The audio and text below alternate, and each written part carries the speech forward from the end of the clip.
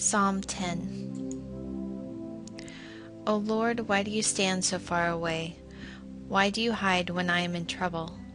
The wicked arrogantly hunt down the poor. Let them be caught in the evil they planned for others.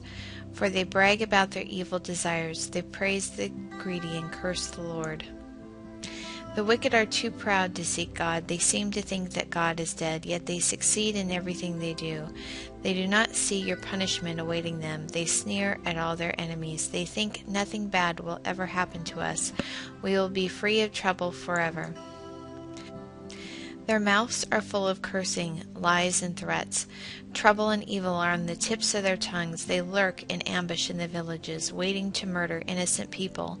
They are always searching for helpless victims. Like lions crouched in hiding, they wait to pounce on the helpless. Like hunters, they capture the helpless and drag them away in nets. Their helpless victims are crushed. They fall beneath the strength of the wicked.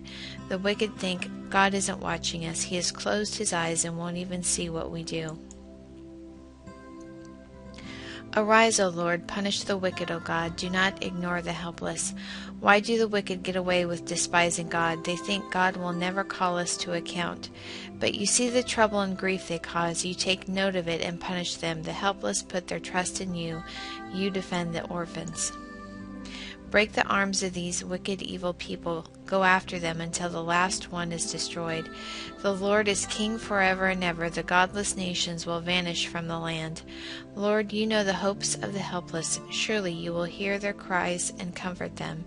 You will bring justice to the orphans and the oppressed, so mere people can no longer terrify them.